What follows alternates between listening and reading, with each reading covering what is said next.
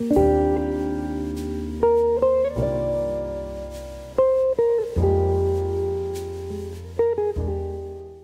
to today's video. If you clicked on the video, you know what you're here for. I am going to show you ways on how you can save money on your little one's birthday, or at least the ways that I saved money on my daughter's first birthday.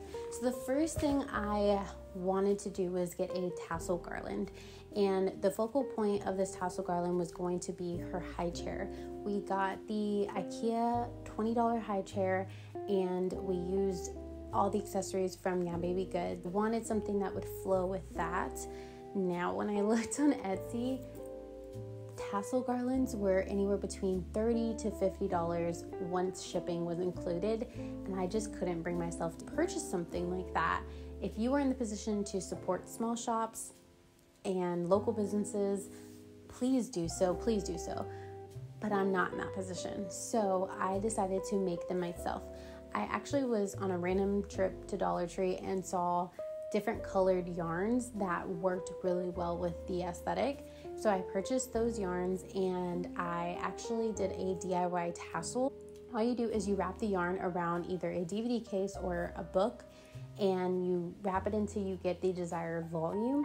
Then you slip it off, you tie the top portion of it, you cut the bottom so that way you get the tassels, and then you put a small ribbon in between or a rope in between, and you tie it at the top, and now you have one tassel. And you just keep doing that with different colors. This is the one that I did. You will see pictures similar to this on Pinterest, and a lot of them have these wooden beads. Now, I don't know where they get them, but I got mine from Michael's, and I made a mistake. I got ones, let me show you. I don't even know what these are supposed to be, but they're not wooden beads. So this is what they look like. They have a hole on this side, but they don't have a hole on this side. So I don't know what they're supposed to be used for, but it's not a bead. So the closest Michael's to me is about 45 minutes away. I was not going back. So I actually chiseled each individual bead, and that's how I got it through the yarn. And each one of these colors was $1 from the dollar store, except this beige one was actually rope that I used for our Christmas presents, so I had a lot extra. So definitely look around your house. If you have extra supplies somewhere, you can use that in what you're trying to do. And then the tan one I got from Michael's for like $1.50. So total, I probably spent $7, $8 on this tassel garland rather than $30 to $50, if that makes sense. The next thing I wanted to do was create a balloon garland, but I wanted a boho color earth tone balloon garland, and you can't really find too many of those unless you go on Etsy. But again, those are a little bit on the pricier side for me anyways. So I did go on Amazon, and Amazon's such a hit or miss with balloon garlands. The earth tone balloon garlands, it's hard to find. So one I did find, and I don't know if this is going to turn out great. I guess we'll see here in the next clip on her actual birthday, but this is a blush, or it says it's a blush color. I knew from the reviews it was not blush, it was peach, or it was peach. But there are different variations of sizes. So there's like a really big one, a medium one, and small ones. And I'm hoping that because of the different sizes, it will have different pigments, and this like peach vibe will be more like, it will flow better. So we'll see how it turns out, but definitely I think the color is still going to go with the aesthetic. And I will link the specific balloon garland down below if I end up liking the next clip. It's down below. Okay, so because of the balloon garland and because of the other balloons that I got, I wanted to get a balloon pump. I got this one from Target for $4, and I'm kicking myself in the butt because I went to the dollar store, and you'll notice I mentioned the dollar store a lot. I went to the dollar store, and they have this exact balloon pump for $1. So go to the dollar store and get yourself a balloon pump. If you're going to use any of these ideas, you're definitely going to need it. Also, while I was at the dollar store, I saw the numerical number 1, And I also saw one spelt out, which I'm kicking myself in the butt because I wish I knew that, because I got the number 1 balloon from Amazon, and not that it was super expensive, but save money where you can. Balloon pump, dollar store, okay? So this is what I was talking about. I got the number 1 spelt out, and I got this from Amazon for $4. You can keep it rose gold, but I'm actually going to paint it to match the aesthetic better. So do yourself a favor and don't get this from Amazon or anywhere else. I also saw this exact one at Target for $6. This one was $4.50, and you can go to the dollar store and get it for $1. I can't speak to the quality though. It's honestly just going to be used for a picture, so I'm not really worried about the quality. But yeah, I did get this one from Amazon, and I will link this one down below, but I'm just trying to help you out. Go with the cheaper option, okay? It's just a balloon, okay? This is where I splurged a little bit, okay? I really wanted rainbow balloons, and here was my thought process, okay? I was planning on just buying the skinny balloons from Amazon and making rainbows out of that, but none of the packages I was seeing had the colors I wanted. I wanted earth tone colors, and every package, because it comes with like 150 balloons for like $8. So if you aren't going with these colors and you're doing more like a true rainbow vibe, go on Amazon and get yourself a pack of skinny balloons, and you can make different rainbows because they come with so many. This is where I said, okay, it's time to go on Etsy. So I went on Etsy, and first of all, I just want to say, I decided this last minute. This Etsy shop is so quick. I ordered and had the balloons within a few days. These are what they look like in the package. And this Etsy shop is Girly Gifts. I'm gonna link her link down below. And it's not that I'm trying to be cheap, it's just I'm a person who's like reasonable, and I just, wherever I can save money, I'm going to save. I would rather spend money on experiences.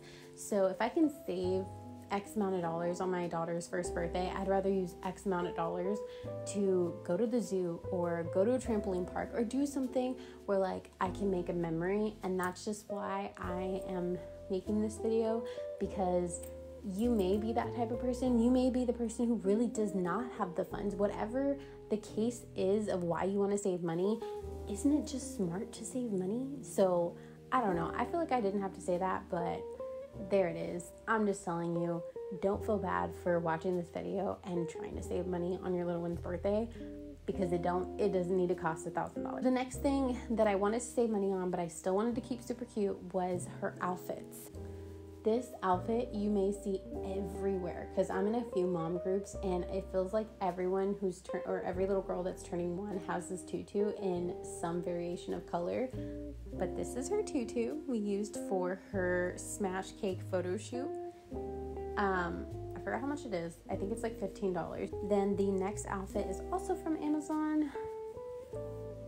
To go better with her aesthetic, I wanted something that was white or cream, and this is just so cute. The back. And this is what she's going to be wearing on her birthday. So her photo shoot, I really wanted to hire a photographer. Everything in me wanted to justify $300-$400 on a photographer. And I respect photographers. I do, because I love our photographer that did our wedding photos, and I would love to do family photos. I just don't have photographer money right now, and we're in the middle of buying a house, and I don't need to explain this. I don't know why I'm doing that again. I'm sorry. So I have this nice Canon M50 with a basic lens. It's not going to look like a photography photo, I will tell you that much. And I knew that right off the rip, but I said, okay, I'm going to try to do my own photos. I got a white sheet. I hung it up on the wall. I got my ring light, but honestly, I could have done without it.